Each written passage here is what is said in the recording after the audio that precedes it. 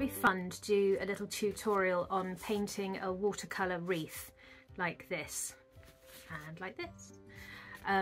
So there are, I think it's 6 different elements to it.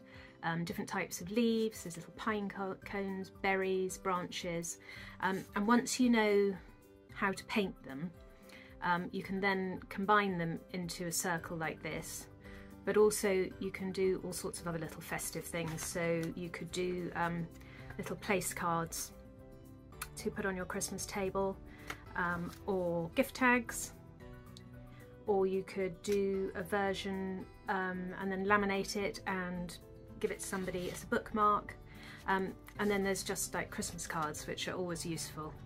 So I'm going to talk you through step by step how to paint each of the different elements, and then you can copy me if you want as I go around and paint the wreath. The brush I'm using throughout, I don't think I mentioned it in the painting videos, but it's a round tip brush which has got a nice point on it, and I use the same brush for all of it. The one I'm using is a size 2, but feel free to experiment and use what you've got and see what happens. So grab some watercolour paper, some watercolours and a brush, and we'll get started. I'm going to start off with the kind of background leaves. So I want my paint quite thin. The way I'm painting these, oh, I've got bits on my brush. Take your brush, push down, and then as you pull up, give it a bit of a curve and lift. And then just a kind of squiggly line up the other side. You can put a line up the centre if you want. You can drop a bit more into the base of the leaf, make it a bit darker. So just practice doing some of those. Press down, pull up, wiggle up the other side.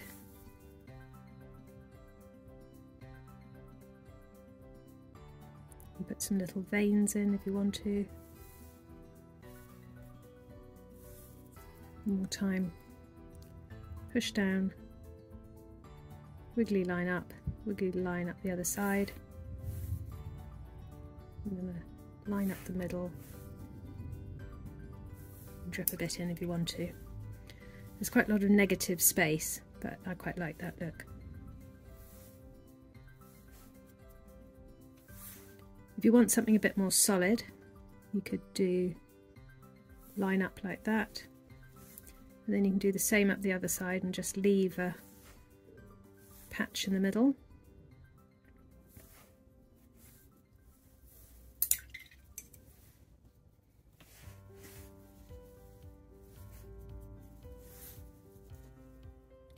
So push down, wiggle and pull up to a point, push down, wiggle and pull up to a point, and then just dip a bit in there. And then as they start to dry, if you want to, you can put a bit of a darker bit at the middle and the edge.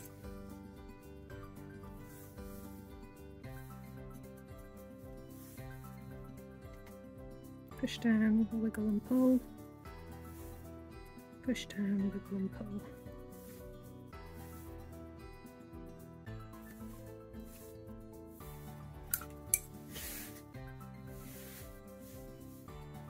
So for the twigs, I'm going for brown. I'm using burnt umber, but use whatever's in your palette.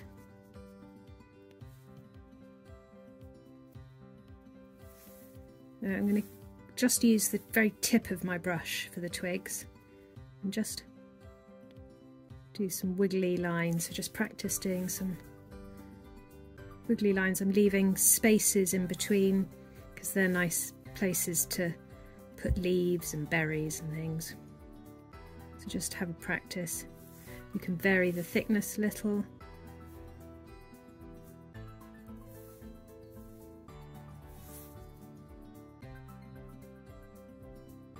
Do some little V shapes coming off.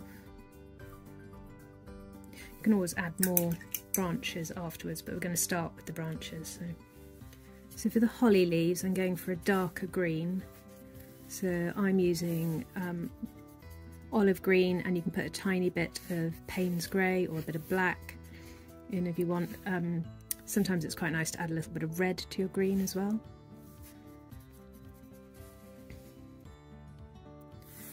And then holly leaves have got the sort of jaggedy edges, so I'm going to push down with my brush and draw a jaggedy edge and then lift up to a point and just fill that in a little. And then I'm going to do it on the other side as well.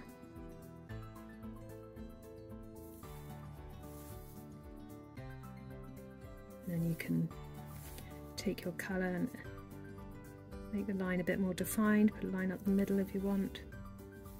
So you can do them like that, or you can just do one thick side.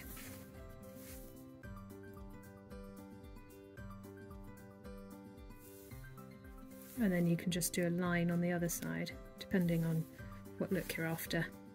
And then maybe put a line up the middle. So you can choose, have a practice and a play. So this one, push down, give it a wiggle and lift up to a point. Push down, give it a wiggle, lift up to a point. And then add some dark bits.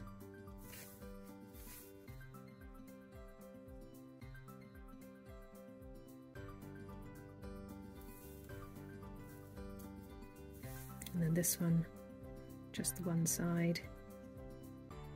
A bit darker. It's nice to have your leaves sort of slightly different greens. So if you see the first leaves are quite pale, and I've made the holly leaves a bit darker and a slightly darker green. Just looks a bit more interesting when they're on the wreath.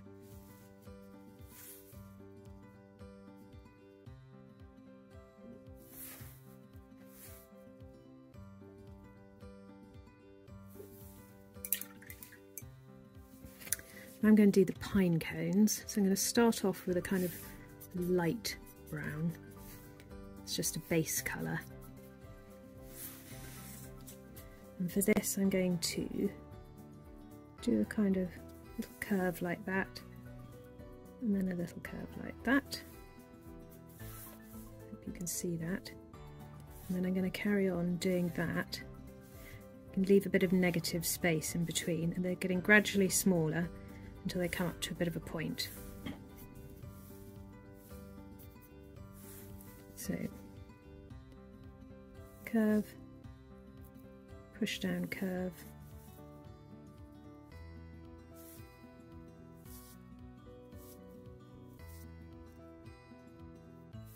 if you want you can do little dots up the side, so you've got that kind of shape there, which is kind of pine cone shape. So do it one more time.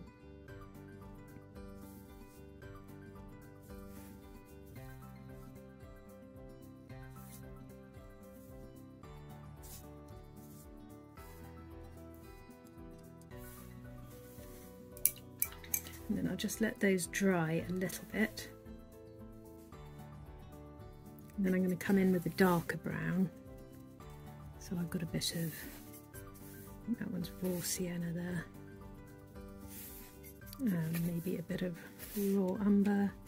Again, use whatever browns you've got in your palette, because you won't have exactly the same palette as me. And then we're going to do the same thing again, but we're going to keep our lines thinner, just to give the pine cone a bit of shape. So come in at the bottom like that.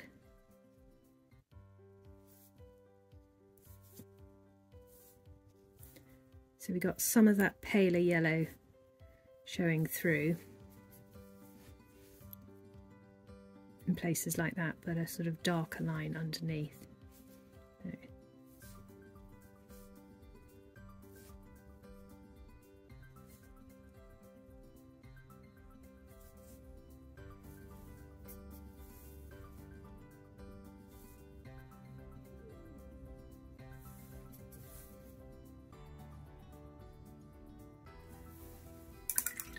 And then I'll let those dry a little bit, and then we're going to do the same thing again but with a darker colour and a thinner line again.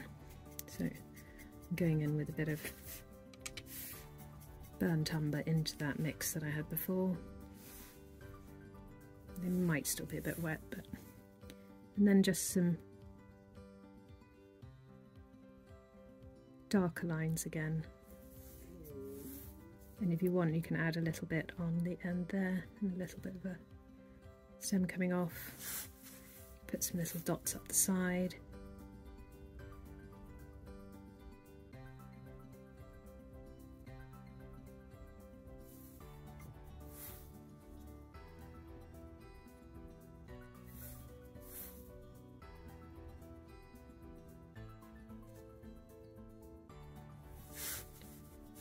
Now for the berries, I'm going for quite a bright red, but I'm adding a little bit of burnt umber to it just to mute it down a bit so it looks a bit more vintagey. And then the berries are pushed down and do a little C shape, so and then just a line on the other side as a suggestion, so it looks like that's the bit where the light's hitting the berry. So C shape, a little line, and they're all going to be slightly different. That's part of the charm. C shape, a little line. It doesn't even have to join up, it's not a perfect circle. C shape, little line. And then lastly we've got the kind of fir tree branches. So I'm going for a really dark green on these, and I'm just going to be using the tip of my brush, and it's just some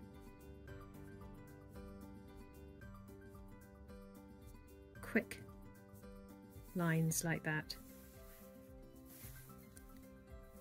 So thin lines. Have a practice. Get your hand warmed up.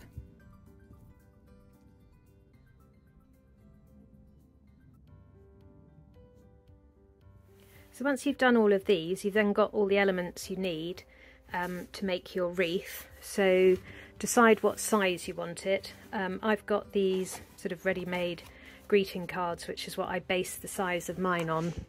So I've got a piece of watercolour paper, and you want to make sure that your whatever circle you're drawing will sort of fit nicely on there, but leaving space around for bits to stick out, etc. So if you've got a compass, you can use that and you can measure it out, or you can just use anything that's circular. I've got this roll of tape, so I can see that that makes quite a nice size circle, and then I've got room on the outside to bring bits out. So what I did for my card was I actually used a bit of brown paper, and I just cut it to the same size as this card, because I liked having the contrast of the white on the brown, but it's whatever you prefer.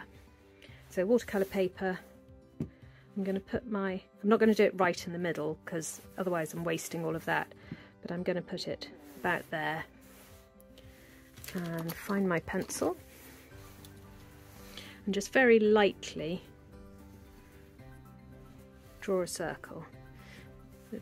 Don't do it too heavily because you don't really want it to show in your wreath. It's just a guide. If you have gone a little bit heavy with it, you could take a putty rubber and just very gently soften the line so that you can see it enough to follow it with your branches and leaves and berries, but not so dark that it shows through the watercolour paint. So I've got my pencil circle, and I'm going to start off with the twigs. So mix up a brown colour,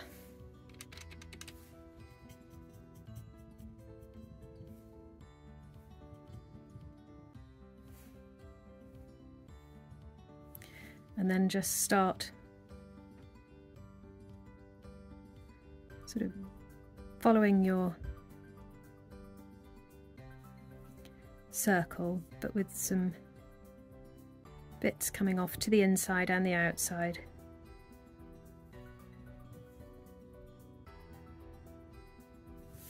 And you can turn your paper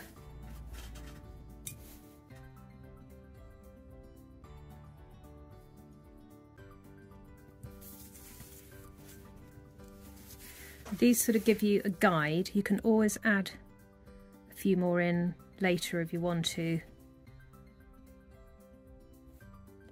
This is the start of your wreath.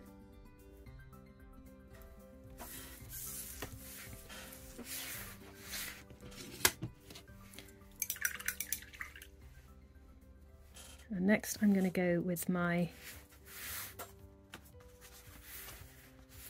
these leaves, sort of backgroundy leaves. So I'm getting a bit of olive green, making it quite watery.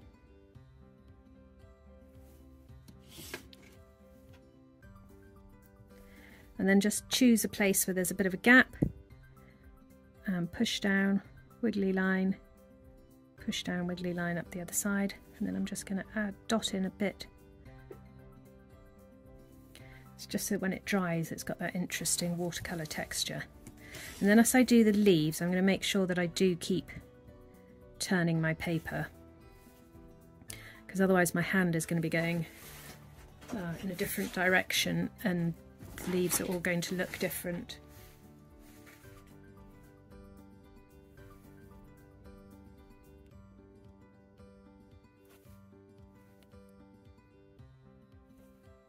And carry on going around with those.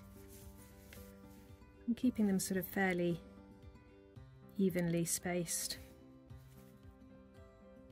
It doesn't matter too much. You want there to be some kind of sort of symmetry and balance to your wreath, even though it's very loose. Don't worry if you're going over your twigs, it doesn't really matter.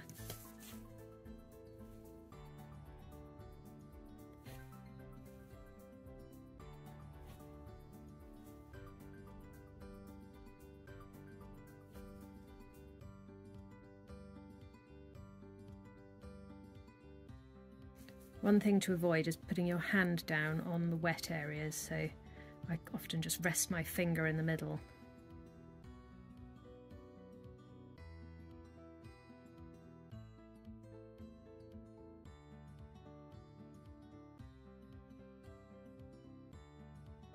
And as you're coming round back to the beginning, sort of think about your spacing a little bit if you can. So I've kind of got the perfect place there for one more leaf to balance it.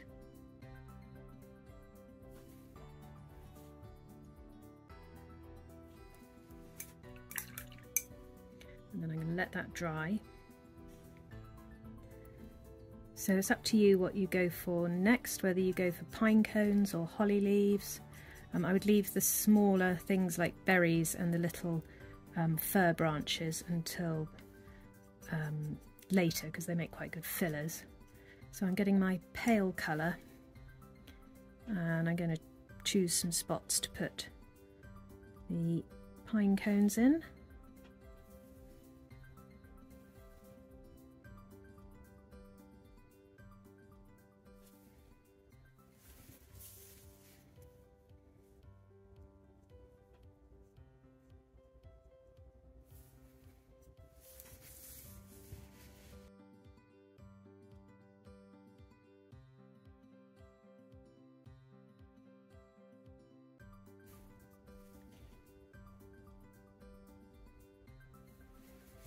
So I think that'll do for pine cones, well, for the number of them. So then I'm going to go in with my mid-tone and put the darker shapes into the pine cones.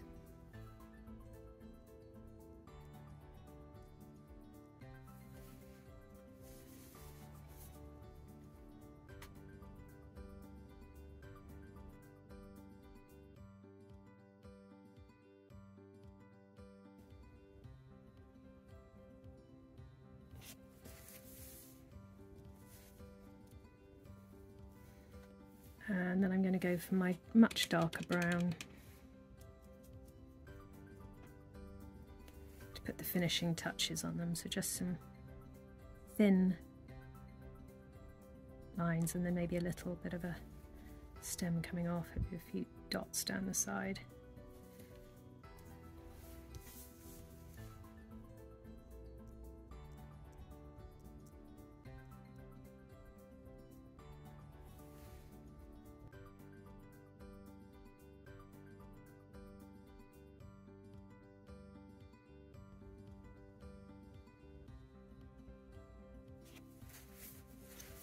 And that's the pine cones done.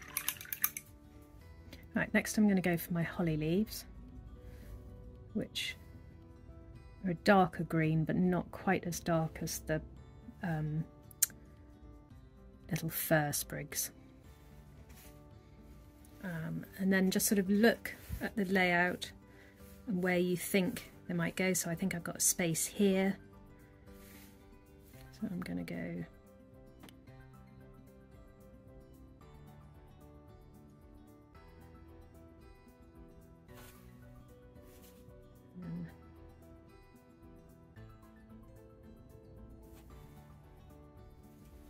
just sharpened up the edge of that a bit. Holly leaves have got quite sharp edges. You can go over your other leaves a bit if you want to. So here, where should I put another one? So this is kind of the hardest part, is just deciding where to put things. So I might put another one here.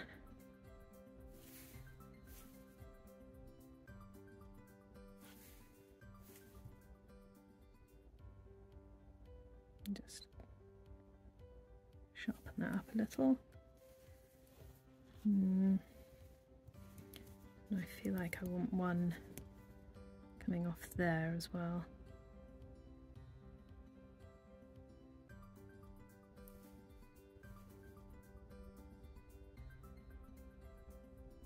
I'm going to go over that pine cone a bit.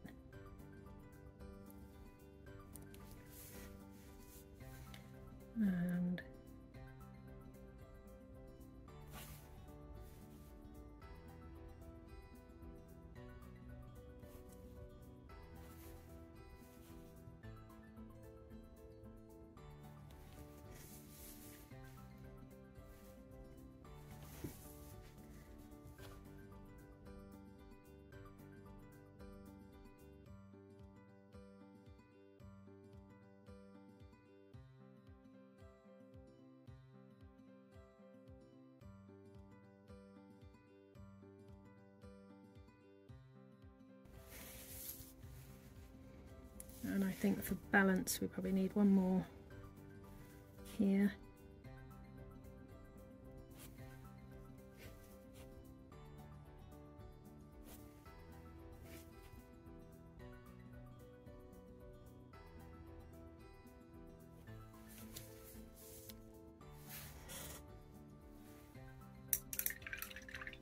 I think that's reasonably balanced. You can always go back and add more afterwards, but I think for the moment that will do. Next I'll move on to the berries. It's nice when you get to add the red bit because it adds that nice pop of colour to it.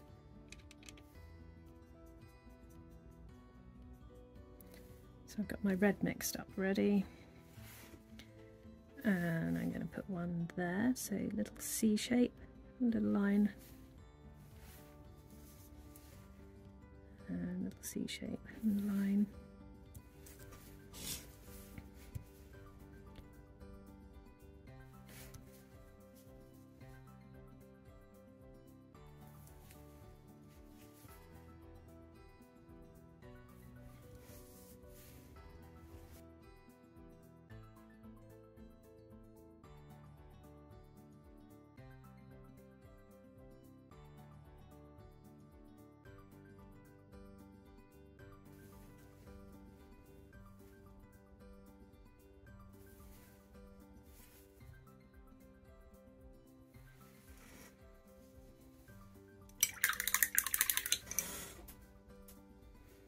And then the last bit is just the dark fir twigs.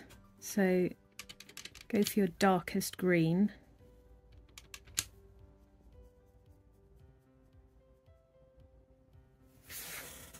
And just using the tip of your brush, just put in some little bits like this. So these are really just the finishing. Anywhere you think would benefit from it. These little space fillers. I think.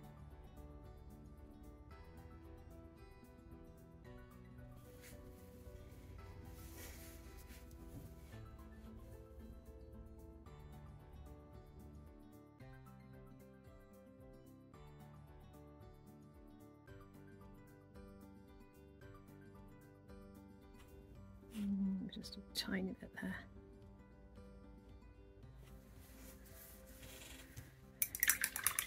And then just have a look at it and see how you think it all sits together. I'm going to put in a tiny bit more twiggage, really just because I've got quite a lot of floating berries, which doesn't really matter, but you can just do that on the bottom of your berries if you want, just to kind of stop them floating in midair.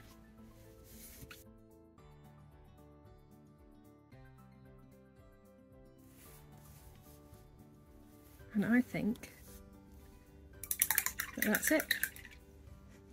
If you want to, you can go and you can put some veins into your leaves, but I personally quite like it loose like that, and then you've got the variation of the light green and the dark green and the brown and the pop of red.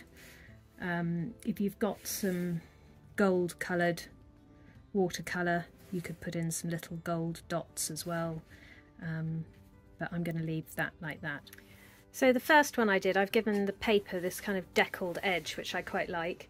You could get a scalpel and a cutting mat, and you could cut around it and maybe cut the inside out. But I'll show you how I did the deckled edge. So I've got a ruler, actually a clear ruler might be better so you can see what you're doing. And then I've got this little tool for not scoring, but for sort of denting, making a dent in paper. But if you haven't got anything like that, you could use like the back side of a pair of scissors or a teaspoon handle, something like that, something which isn't going to cut the paper but will just leave a mark. So I'm going to try and get it square. So I want to give it a deckled edge down there. So put my ruler down, and then with your tool just press into the paper, and then still holding your ruler there, tear that edge, and then you can use your tool just to smooth down, and you can see that that gives you a lovely raggedy edge. So I'm going to do that on all sides.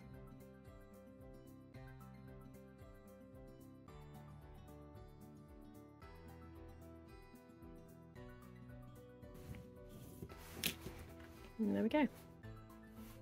I keep any little scraps of paper like that because they're really useful for testing colours on or practicing. And then if you want to write anything in it, what I do is I use a piece of tracing paper just so I can mark out roughly the amount of space I've got. And then on a scrap piece of paper, you can just, I've turned it over and I'm just drawing over those lines. So I've just got enough there to see what space I've got to work with. And then on the scrap piece of paper, you can get your writing right. So let's go for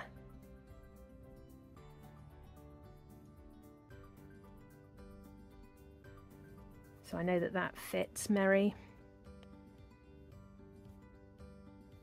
And then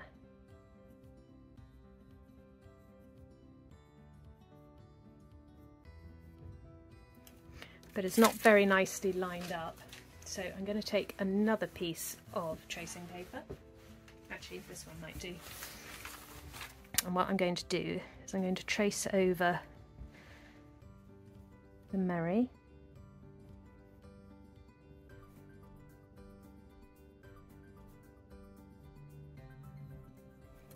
And then I'm going to move that so it's sort of lined up nicely with the Christmas.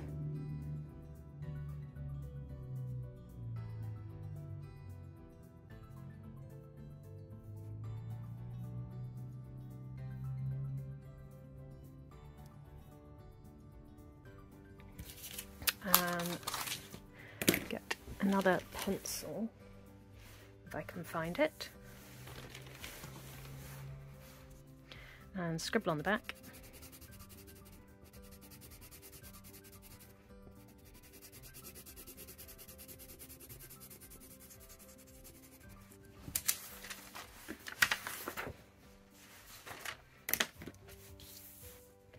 then take your wreath and line that up. You might want to just stick it down with some not very tacky tape, just to stop you moving it. And something you can do to make your tape less tacky is to kind of stick it on your hand and peel it off a couple of times. So it's sticky enough to hold the paper, but it's not going to tear it when you move it. And then when you've got your writing where you want it, gently stick that down and then trace back over your lettering.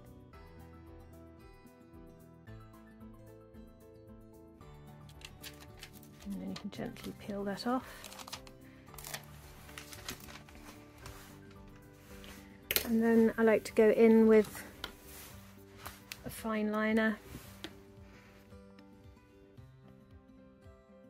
and go over it again.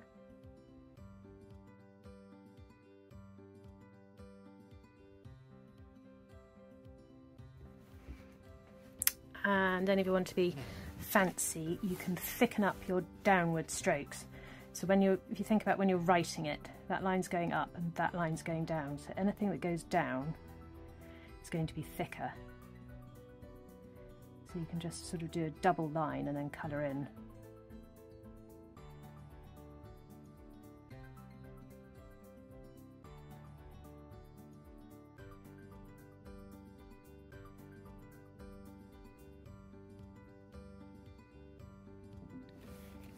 And then you can let that dry completely, and then you can rub out any pencil marks, and then that's ready to stick onto your card. And I've used some of this thick double-sided tape and just on the back stuck it in the corners, because it just lifts it off the paper slightly, and then you get a little bit of a shadow, which I think looks nice. So that one will go on like that. So I hope you've enjoyed the video and you found it useful and fairly easy to follow. If you've got any questions, you can leave a comment below, and please do hit the subscribe button. That way you'll be notified next time I upload a video. If you want to share with me what you've done, I'd love to see it.